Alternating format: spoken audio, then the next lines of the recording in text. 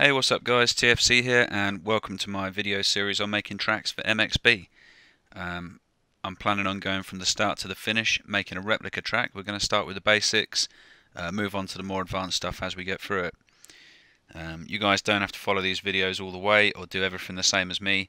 This is just my method. Hopefully though, this will help get more people involved in making tracks. Alright, so let's get started. So there's a bunch of choice when it comes to what software you can use to make tracks. If you can afford it, you can use things like Photoshop and 3ds Max, but this tutorial is based around the way I do it, and all the software I use is free. So what you're going to need is Notepad++, a decent text editor, GIMP, which is kind of like a Photoshop equivalent, Google Earth, L3DT, and Blender. Now a quick note on Blender. The interface has changed massively for version 2.8. It's had a complete overhaul. Personally, I still use 2.77. If you're familiar with the new interface or you know what you're doing with Blender, then this doesn't matter. I'm stuck in the past really, and I'll be using 2.77 for these vids. I'll put a link down in the description for it for anyone who's new to it and wants to follow along with what I'm doing. But just remember, I'm not going to go too deep into Blender, as in making objects. That's something you guys can figure out for yourself. There's literally hundreds of tutorials out there.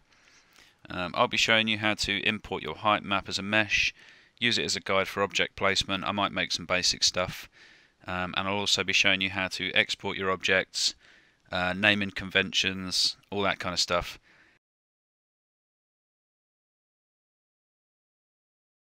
Alright, so we're going to start by heading over to the MX Bikes forum, and you want to go down track editing, and right at the top there, the pinned topic, MXB track modding tools and docs, and we are going to grab the example track files. So we're going to save that, and we want the track tools as well. We're just going to open that because that's a quick download.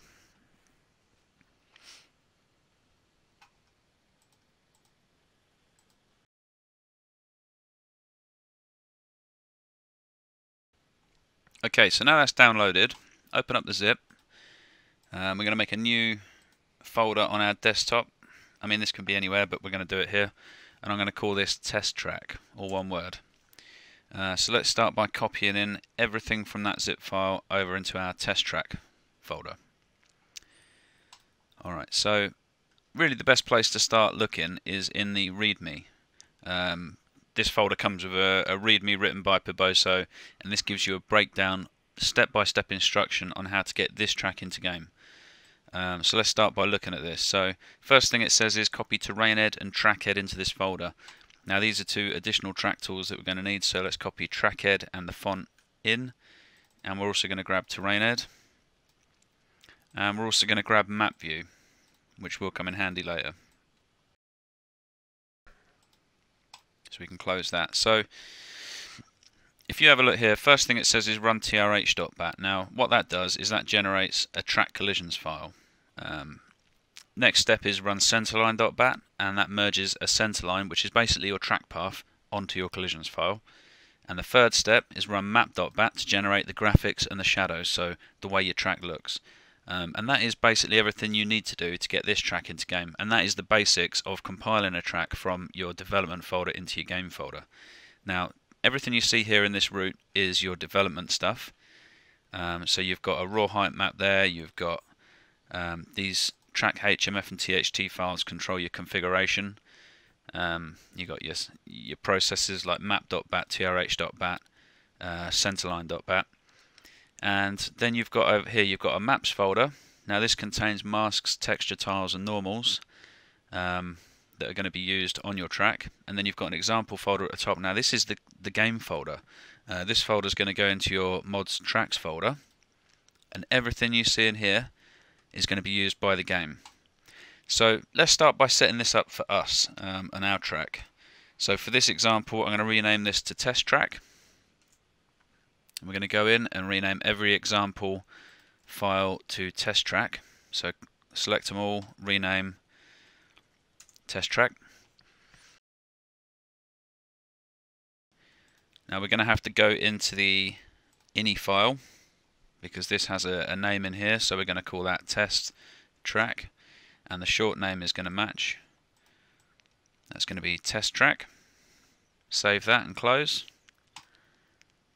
Now that's everything we need to do in here, and we're going to come out and we're going to have a look at these processes. So map.bat, if we edit that in Notepad++, you can see it has a certain set of instructions, and it's still referencing our example folder we did have.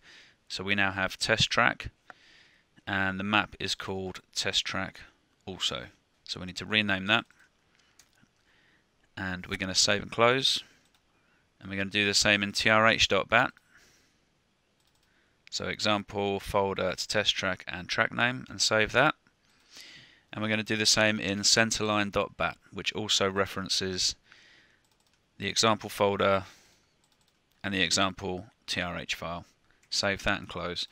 So everything's renamed now. When we run it, when we go to compile our track, it will be compiling in the right place. So let's have a look. Let's go into our test track folder. We're going to remove the map file, which is the graphics file, and we're going to remove the TRH file, which is the collisions file. I'm going to delete both of those. We'll come back out and we'll follow these instructions. So run trh.bat. We're going to run that, and now in our test track we've now got test track.trh. So that's worked. Next job is run centerline.bat. So running that will apply the centerline onto our TRH collisions file. And the next job is run map.bat. So let's run that. Now this can take a minute.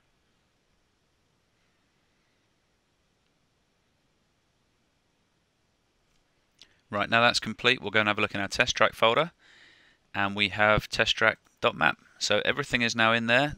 We've created the files that have automatically compiled them in the correct place. So we're now going to copy our test track folder, go to our mods tracks folder, and paste a copy of it in. So now our test track is in our final game folder. So let's load up MX Bikes and check it out.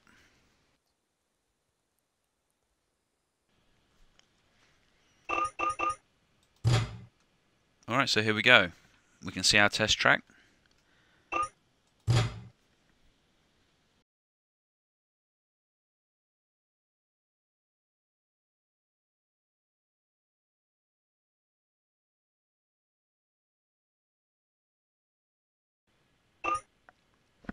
And here we are. Now I'm not going to run any laps for the sake of it. You guys can compile this yourself and check it out for yourselves. But that shows that basically we run the processes, we compile the files in the right place in the track folder, and then we can copy that track folder into our mods tracks folder and get our custom track working in game. So let's return to the desktop. Alright, so that about wraps up this part. Coming up next time, we're going to be importing our own height map. We're going to be looking at capturing our own replica terrain in that height map, and we're going to be taking a proper look at the HMF and THT files and textures. So thanks for watching, guys. If you want to keep up to date with this series or any of my other content, please subscribe, and if you enjoyed the video, please give it a thumbs up. Definitely helps. Catch you later.